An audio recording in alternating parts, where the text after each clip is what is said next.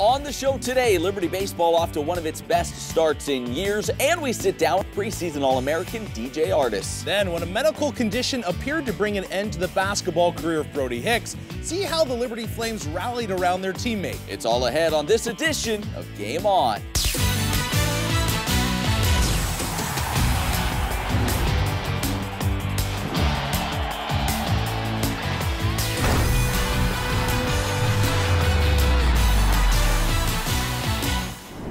What is up? Welcome to your favorite show and mine. This is Game On. As always, alongside Rhett McGibbon, I'm Matt Warner, and Bobby Bolig will join us in just a few minutes. Yeah, Matt, the start of every sports season is special, but there's nothing quite like the beginning of baseball. The smell of the ballpark, the pop of the ball going into the catcher's mitt, the crack of a bat. It does not get much better. No, and it doesn't get much better the way the Flames have started this season. In fact, one of their best starts in recent history. Liberty began the 2018 campaign by sweeping VCU, and then they would try to take down another Commonwealth rival in James Madison. Let's give you a look, little midweek action. Flames and the Dukes on the mound to be the true freshman Brady Stamper making his first ever start for the Flames. And with Liberty leading 1-0 in the fourth, Stamper would get some help from his defense.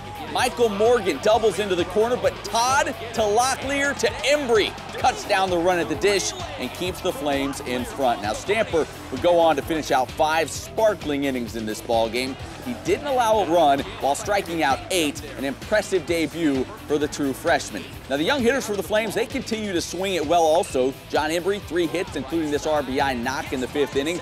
Liberty would take a 2-1 advantage into the 8th, looking for a little insurance, and Trey Todd would help them find it. The 2-run jack, his second of the season. That'd be more than enough for the Flames as they win it 4-1 and begin the year 4-0 for the first time since 2012.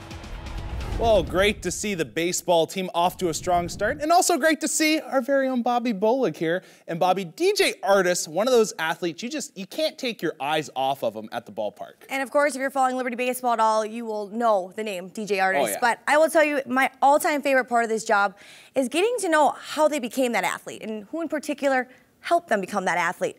And this week, we got to hear some of those answers from DJ Artis in the dugout. DJ, this obviously isn't the warmest day to be sitting in the dugout, but I'm guessing this, out of all the baseball you've played, this can't be the coldest day. No, absolutely not. Last season we had a couple games that were pretty bad, so.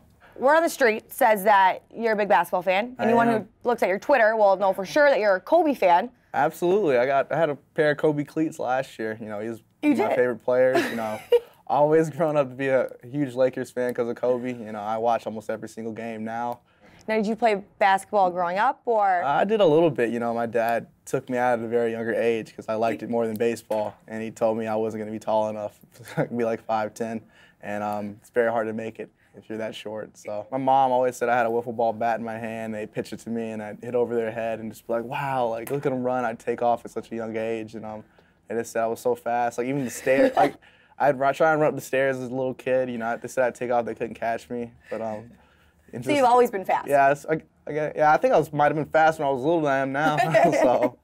Growing up, who was the guy that you wanted to be? Which major league player? I wanted to be like A-Rod. Okay. He's an infielder, but I'm an outfielder. So, but I just like watching him when I was young. You know. All right, now after travel ball, you go to high school and you had lots of success there.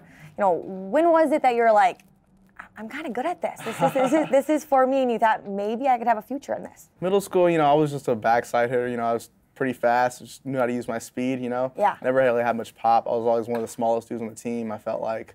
So just use my speed. That's one thing that you'll pick up too on you is you're very, very fast. You're the leadoff hitter. What is that like, you know, being the leadoff hitter, having to go out there and hit first? I like setting the tone, you know. I like trying to get on base, get something going for the guys, you know. I feel like they look up to me to get on base and get everything going for them, and try and take a bag if I can, you know. Get on second, it's kind of like getting a double. So just setting the tone for them, get everybody going. I read an article that you heard that you got drafted at your banquet. Yeah, I did. Okay, tell me that experience. Yeah. That's interesting. It was our high school banquet, and they were like doing all the awards. And, you know, like halfway through, before we got to the awards, those DJs got drafted. Everybody was pretty happy for me, and it was a pretty good moment for me. You know, now you take the next step, come to Liberty. You know, have an outstanding freshman year. Big South Freshman of the Year. Yeah. Next year you become Big South Player of the Year. Now you're a junior. How much weight does that carry? It doesn't really bother me. I feel like I really want to go to a regional, you know, and win a conference championship or something here with my team. You know, I really want to win. That's all I'm really worried about. I'm not really worried about myself right now at all. You know, one of the stats you led last year was led in walks in the country. How did you develop such a good eye? Well, at a young age, my dad always told me, you know, don't swing unless it's a strike, and he wasn't one of the best at throwing BP, so I go like, you know, I go like 8 or 9 pitches in a row without seeing a strike, you know. Every time I get one, I make the most of it, and he always just told me don't swing unless it is. So. I thought that was out. I thought that was out too. Hit the top of the fence, didn't it? Yep. We talk a lot about your dad. Yeah. What is, you know, the best advice or something you bring to every game? A piece of advice that your dad has given you? Just something he's always preached is 100%. You know, when he was coaching me when I was at a young age, just the whole team, he'd always let everybody know 100%. I can't get mad at you if you try your best. And as you go into your junior year now for Liberty, and for you personally, is there any you know, goals that you want to achieve? I mean, I feel like I can be one of the best players in the nation. You know, I want to prove it this year, stay healthy, hopefully, and that's the plan. Of course, the dream is to make it to the MLB. You know, be a leader of a team, be a guy for a city. In the pros, you play every single day, Absolutely. unlike any other sport. So, you know, have you ever thought of that, like what your life would be like, you know, playing every day? Yeah, I mean, I got a taste of it during summer ball. Okay. So, I mean, it's a pretty talented league up there, but it's definitely different. It's harder, but I like playing every single day. So until it happens, you know, I'm here at Liberty playing, trying to get a team to a regional. So. All right, that's all I have for you, DJ. Thanks so much. We're excited to follow you this season and your team. Thank you for joining. Thank you. Nice. I had fun. Thanks again, DJ, for sitting down in the dugout. It was awesome to see, you know, not only meet him, but he also meet his family. And, you know, you see it in the video, that video with him hitting the bat when he was younger. I mean, you don't see that every day. No, it's pretty cool to see memories when you were with your dad. And, you know, he's talking there about wanting to play professionally and go to the majors and be an impact player. You can tell he's put the work in this offseason because he has put on some beef. Like last year, a skinny guy. This year, you look at him go up to the plate, and he has got some muscle on his body. I will say that's the first thing he sat down. I said, "What's new?" He said, "I gained 25 pounds." I said, "Well, you look like it." This guy has gained 25 pounds as well, even though it's not as evident. Matt Warner. Thank you for noticing, guys. Appreciate that. Turning to women's hoops now, where the Lady Flames continue their pursuit of a Big South regular season crown. Carrie Green and company taking on last place Winthrop. Liberty get off to a little bit of a slow start in this one. In fact, they trailed 26-25 at the half. But in the third quarter, the Lady Flames put an end to any upset aspirations. LU went on a 22-1 run and blew this game wide open. The Lady Flames led by 15 points from freshman Ashton Baker, while KK Barber chipped in with 11. Liberty cruises to a 73-53 win as they shoot 68% from the field in the second half, while holding Winthrop to just 22% over that same stretch. With the win, Liberty improves to 13-2 in conference play. And that keeps them atop the Big South Conference, currently one game better than the red-hot Radford Highlanders, who have won 7 straight. Asheville and High Point both continue to play well, and then there's a pretty steep drop as no one else is above 500 in conference play. A reminder, Liberty will host the Big South tournament beginning on March 8th. Well, let's turn our attention to softball, where the Flames hosted the Liberty Softball Challenge. The ladies of Liberty would enter the weekend with a record of 5-0 and look to continue their hot play during their home opening weekend. LU would be battling against Central Michigan and Delaware State in the second game of the challenge against the Chippewas. Liberty would drop its first contest of the season. Then the Flames would move on to play Delaware State. Once again, DiMartino, she has just been money this season. She would down the Hornets with a one-hitter, setting up a rematch versus CMU. In this game, Amber Bishop carrying a big stick. She would tie it up in the 7th with a blast over the wall, and that would set the stage for Tori Zavodny. She would line a triple out to right center, which would score the go-ahead run, and then DiMartino would come in and just polish off the bottom of the 9th, giving Liberty the win and an 8-1 record. Well, to the pool we go now. Liberty swimming and diving competing at the CCSA Championships. And for the 4th year in a row, the Lady Flames finish in 2nd place behind Florida Gulf Coast. But this year, they do it with a program record 1,501.5 points. Some of the highlights for LU include Peyton Keener being named the most outstanding freshman in the meet. She's the 4th Lady Flame to ever earn that honor. It was also a big meet for Prudence Rooker and Alicia Finnegan. Each of them earned 3 podium finishes, and Rooker now has 8 career podium finishes at the CCSA Championships, which is tied for the most in program history. LU would also set a meet and conference record in their victory in the 400 free relay. Well, from the pool to the frozen pond, Liberty Hockey finishes off the regular season as they took on the Mountaineers of West Virginia in a record-setting weekend. Friday night would be a memorable night for senior Tim Barima. Tim was absent in last week's games due to the passing of his granddad. He would go on to score a hat trick in the game, a beautiful tribute to his granddad as the Flames win 9-1. Game 2, the Flames power play would be the story. LU would connect on 6 of 8 opportunities, giving them the eventual 10-1 victory. Now this one would also establish a new consecutive win record in program history as Liberty has won 17 straight games.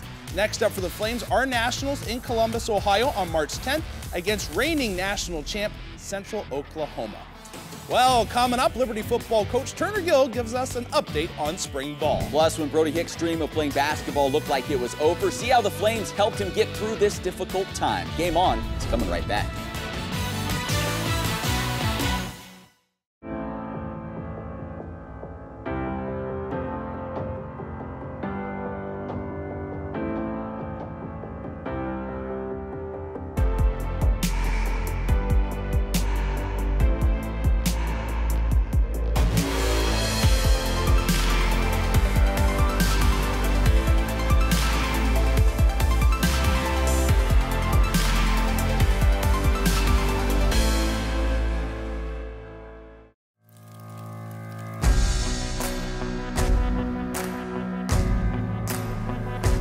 Judgment Day, it's coming. Judgment Day, it's coming. Judgment Day, it's coming. For you, it's coming for you.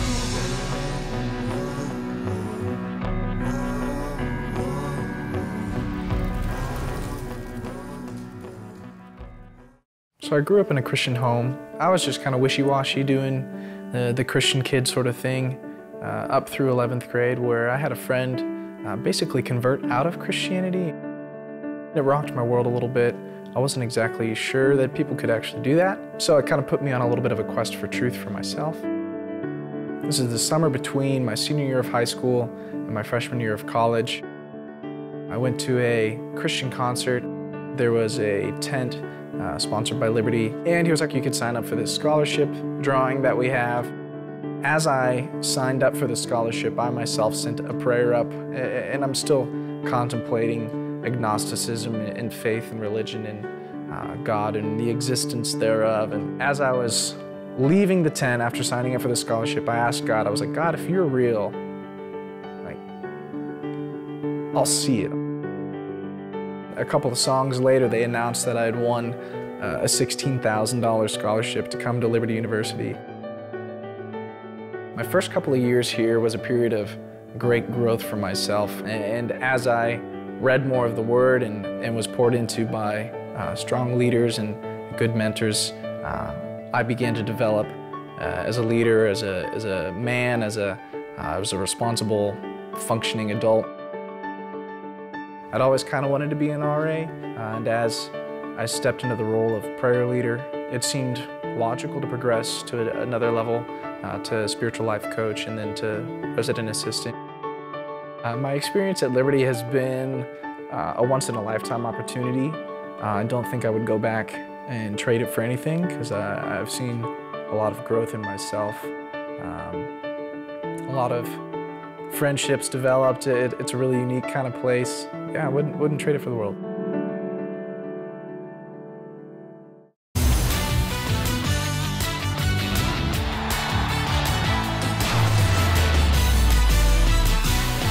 Hey, welcome back to the show. Flames football is entering its second week of spring ball as they prepare to make the jump to the ranks of the FBS this coming season. They have a number of new faces already on campus, and head coach Turner Gill tells us he is thrilled with the level of competition he's seen thus far. Oh, it's been very competitive. There's no question about that. And I like the guys' motivation. There's been a lot of encouragement. There's been a lot of talk. The competitiveness, offense against the defense, that's always been very, very strong. And I think it's been a little bit more intense in this aspect of it because there is a lot more competition at a lot of positions across the board there. And again, we're trying to also, those some guys, the few that will actually have pretty much their starting position, but we're trying to find depth. And I think they're trying to help the other guys to get better so it helps our football team.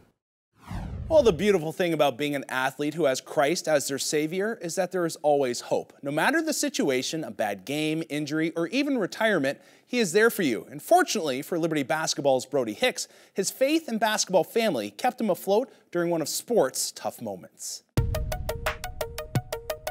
For a freshman, there will always be anticipation and excitement about what the upcoming year will bring. For Brody Hicks, his freshman year was full of unforgettable moments, but there was none greater than the moment he became part of the Liberty Flames basketball family. I was nuts, like meeting Coach McKay and then getting up here and meeting all the players and stuff. Like I felt like I really fit in, and I was gonna make a lot of good friends, and we started playing and I just loved it. But Brody's excitement was short-lived. A routine physical raised concerns regarding his health. I can remember getting on the phone with my mom and telling her, and then the doctor had asked my mom and dad to come up for an appointment, and they were kind of saying, well, there's some stuff going on and we don't really know whether or not you should be able to play. And so my dad asked the doctor, like, if it were your son, would you let him play? And the doctor said no. He said, if it were my son, I wouldn't let him play.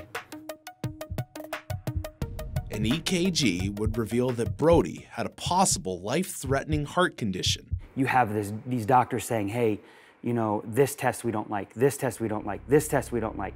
Here's what we can do to maybe confirm some of these things, and here's what we're gonna do right now. And a lot of that, a kid just gets hit upside the head with, like, you're not playing basketball. The doctor's only there for the initial response. He's not gonna see 3 weeks later when a kid's crying, you know? I was like, man, like what am I gonna do? And I just remember Scotty sitting there and was like, man, like, we're gonna get through this. We got you, like, whatever you need, and just know, like, you're a part of this family now, so we're gonna take care of our own. It was crazy, like, coming in and immediately feeling like a part of the team, and then it's just like, oh, well, not really.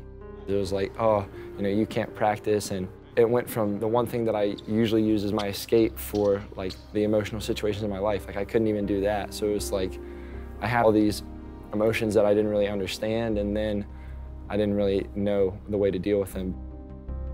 I think being able to watch someone handle disappointment and become better afterwards is what our theology is about. Why would a good God give me this?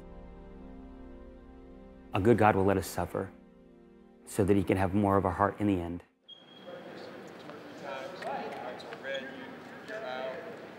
Coach Susie was great, like, helping me through the whole process. I just remember him, like, right away, like, I think after Coach McKay addressed the team about it, was adamantly like, hey, like I'm praying for you, and I just want you to know, like, I'm praying that God is gonna heal your heart. We exalt you, and we put all of our faith and trust in you. And that was, like, the first time for me that I had heard that. Like, I had heard people say, like, oh, I'm praying for you to have emotional strength, or like, I'm praying for you, and just kind of leaving it at that. But he was, like, very direct. He said, I'm praying for you. I want you to know that I believe that if you have faith, God will heal your heart. And I was like, what? Like, the first time he said it, I was literally like, did I hear you right? And it just developed into, like, anytime I would see him and, like, he could tell I was down, he was like, just remember our prayer. Like, let this be our prayer. With his collegiate basketball career hanging in the balance, Brody's family sought out a second opinion. But this time, the diagnosis was different. Brody was back in the game. I remember my mom drove me back, and she drove me back, like, right as practice was starting. So I walked in and I, like, told them, like, hey, like, they said, like, they didn't see anything. Like, we were all talking, and it was, like, a really exciting moment, so. Off the mark, and Hicks gathers in the rebound. They have 5 on the clock. Gets up to Brody Hicks. Back to Mayo. He'll shoot the 3. Oh, why not? There are defining moments in every person's life. And for Brody, his defining moment was his freshman year, when he was given a new lease on life and a new chance to play the game he loves. If I had been playing and practicing the entire time from the time I got here, I don't think I'd be in nearly the same state with my faith. If I get in the game and, you know, somebody will come put their arm around me and be like, hey, this time last year we didn't think this was gonna ever happen, and like look, look how far we've come kind of thing. And it's always, that's like the cool part, is it's always look how far like we've come. Learning that God can really do anything, and that sometimes like he might do something that I won't understand. One thing it did is it made me a lot more bold in my faith. Like Coach Susie wasn't afraid to say, hey, I've asked God to heal your heart. And then eventually, you know, I was praying that prayer with him, and that's kind of encouraging to know, like, if there's other things going on. I mean, I hope that I won't ever face something that completely rocks my world like that, but, you know, if it does, like, maybe I will be bold enough to, like, step out and, like, say, hey, God, I'm praying for this. And some of my teammates have seen, like, oh, like, the same thing that I've seen, like, oh, if God can do something as big as, you know, completely change this type of situation, then he's certainly capable, and more than capable, to do anything that we could ask for on a daily basis. And I hope that I live that in such a way that it reflects my appreciation and gratitude. Well, our thanks to Erica Wolfuck for producing that story. Now, doctors are still monitoring Brody as he continues his basketball career, but thankfully, they now believe his condition is not career or life-threatening, and Liberty basketball is certainly thrilled to have him as a member of the Flames. All right, we turn now to Warm, Hot, in Fuego, the part of the show where our guy Rhett comes on, names the top 3 Liberty athletes of the week. Now, there's a lot of pressure on you, I have to say, each and every week to determine who deserves this honor. This week especially, now baseball, softball are going, you have a lot of people to choose from. Let's begin. Lacrosse as well. So the pressure really cranks up for you. Fortunately, God gave you those broad shoulders for a reason, to carry the load. So, Rhett, start us off. Warm, who you got? Warm, Tori Zavodny, this young lady. Hard to believe, Matt, that she is a senior now. I know. Where has the time gone, Rhett? I don't know. It feels like my child has grown up and is about to leave. Really? You know, you look at her, she's not originally a Dot Richardson recruit, but she has turned into a Dot staple, I would say. She is just out there. Listen to this. When they were in the NISC last year, they had that one day, 3 games in that day. It was a crazy day, right? I remember. She had 8 RBIs in those 3 games. She also had 3 runs scored. So she has the clutch factor. No doubt. And she brought that against CMU as well, hitting that triple out there to right field, bringing in the runs. So she has just turned into this real leader of the team that has the patience, the wherewithal at the plate, just knows the right time to pick her spots. Absolutely. Exciting time for the softball programs as well, with her leading the way. All right, from warm now, we go to hot. Who you got? Ashton Baker, this young lady. Just watched her play against UNC Asheville was such a treat. And, you know, sometimes I'm a bit critical person. Sometimes. Are you? I am sometimes. I try to come across like a nice guy. Thank you.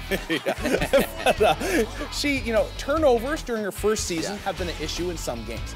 This game, though, biggest game of the year, because if UNC Asheville wins this game, the standings are tied. They're tied for first.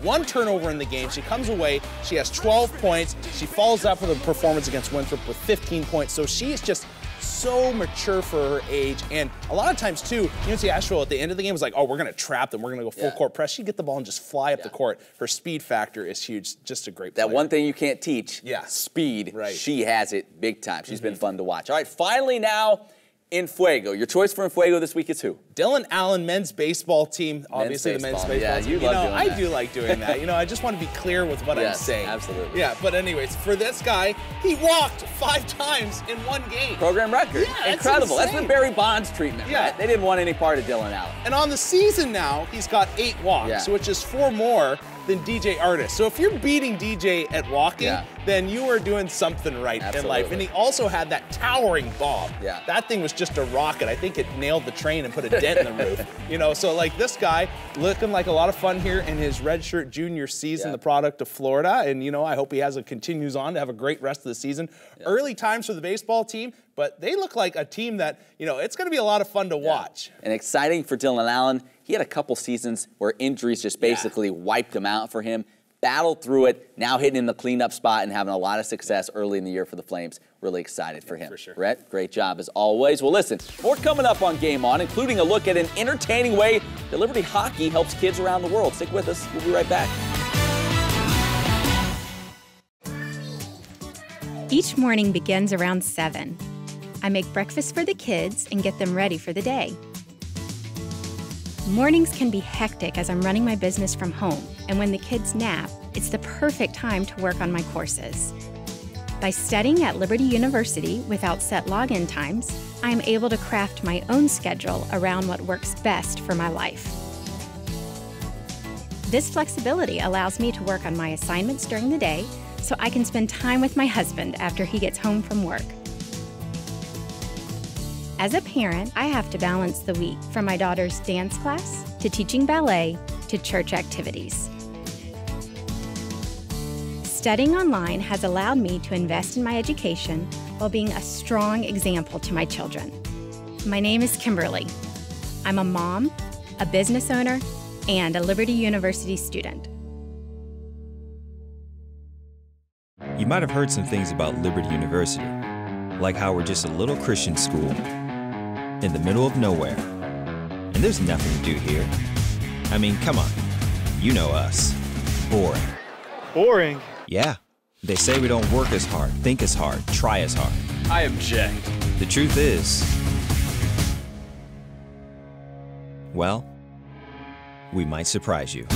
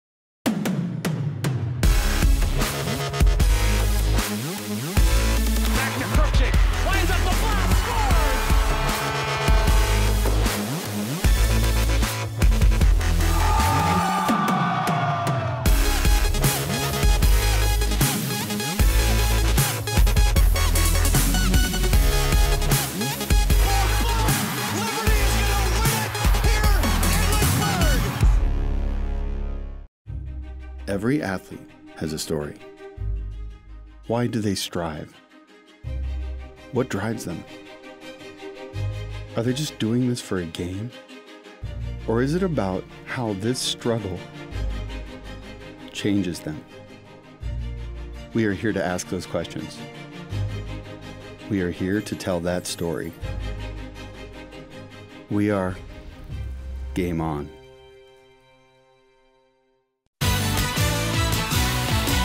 Well, hey there, friends. Welcome back to Game On. Glad you're here with us. Now, not only did the Flames hockey team set a record this past week, winning their 17th game in a row, which is impressive in itself. It certainly is. They did it for a great cause. Yeah, right. You know, I've always said this. Great things happen when you combine stuffed animals and hockey. You know, I've said it for years. The Flames held their annual teddy bear toss, and Josh Hamilton came away with the first goal on us. Yeah, that's right. It was an absolute beauty of a goal as well, cutting across the front. But that goal sent hundreds of bears raining down onto the ice as fans supported the charity Gleaning for the World. Now, the bears will be distributed to children across the world. And, you know, I have seen this now for a couple of years. Now, it's like 4 or 5. Yeah. And it never gets old. No, I absolutely love it. And I'm sure the fans enjoyed it as well. You think about some of those traditions, the teddy bear toss. There's the schools that do that with like toilet paper at the first made basket in a basketball game. Fun. Anything like that, the fans will certainly love to get behind. Well, listen, that about does it for us this week. Check us out, as always, on social media at GameOnLU, Twitter, Facebook, Instagram, the whole game. And as always, our website, GameOnLU.com. You can find all our feature stories there. For Rhett McGibbon, for Bobby Bolig, I'm Matt Warner. Thank you so much for watching. We'll see you right back here next week.